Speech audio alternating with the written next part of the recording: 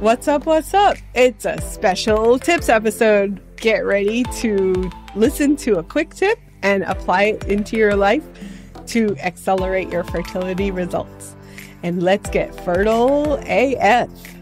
Hi, everybody. It's Julie Michelson with Julie Michelson Coaching and Navigate Wellness. And tip number 3 for reducing your toxic burden is really focusing on your basics by optimizing your detox pathways with the essentials that we might not be thinking of because we're always looking for that fancy fix. So you want to make sure that you're drinking lots of water. We are excreting toxins in our urine all day long, and we want to make sure that we've got nice, clear urine, we're well hydrated, and we're doing this every day, not just like once or twice a week when we're thinking about toxins. Another one of our detox pathways that's essential to optimize is perspiration. We excrete toxins in our sweat, so we want to make sure that we are sweating and definitely that we're not blocking that pathway. So if you haven't already ditched your antiperspirant, which hopefully you have, make sure that you are allowing your body that healthy detox pathway of sweating. And you'll actually see as you reduce your toxic burden, if you happen to be somebody who feels like your sweat is stinky, it won't be once you get that toxin load down.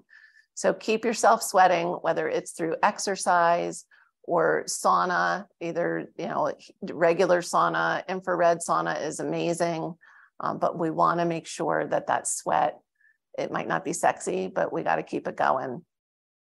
Also want to make sure that you are moving your bowels regularly.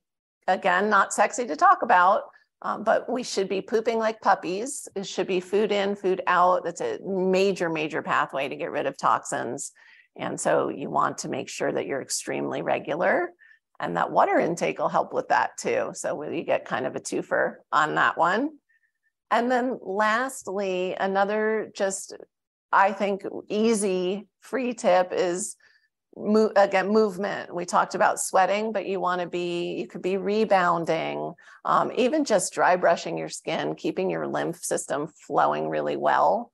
But if we're sitting on the couch, we're probably not detoxing as well as we could be. So get up and move around best you can.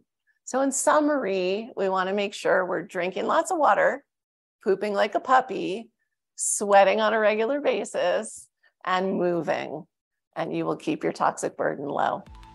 As I always say, the most important part is taking action. Taking imperfect action is fine too. Make sure to apply the tip into your life so you can get fertile AF. I'll see you soon.